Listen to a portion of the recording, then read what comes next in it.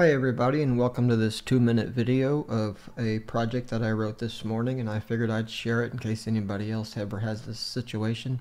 We had an issue where I updated our production server, and of course after I update something doesn't work that works on my machine and it worked on our test server, but it decided not to work on the production server. And it turns out I was right that the issue was we had an app setting value missing on production that was on both the test and my machine. And all it is this program called config compare, which is a Windows Forms .NET 5 project, as it says over here. And I'll just go ahead and run it because I can probably run it faster than me talking. So we'll just start the app. All you do is browse for the source web.config file, which is, this is our test server, and then here we have our production server, and then just hit compare, and it just shows you I found 6 settings, and all this is comparing right now is the app settings section. It doesn't compare. There's a lot more to web.configs could get kind of complicated, but this is just the app settings portion.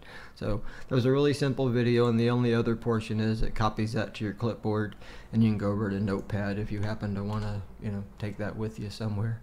So that is the short video. I'll give you a very quick tour of the code. Is all it is this.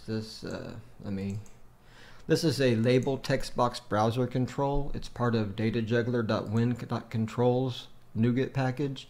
So you can just take one of these and there it is. Just pop it on the screen there. I'm not gonna. This comes a little bit. You can change the theme. Is all you do here.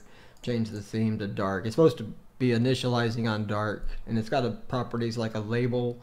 You can set the label properties and the label width, the label text, label font, and all that stuff. But I'm not going to go into that. If you want to clone the project, you can look at it more. But that was my very short video. Let me know if you have any use for this, because it's one of those things that hopefully you don't, but if you ever need to compare test in production or test in your machine, or even different developers, machines, you might need to. All right, have a great day.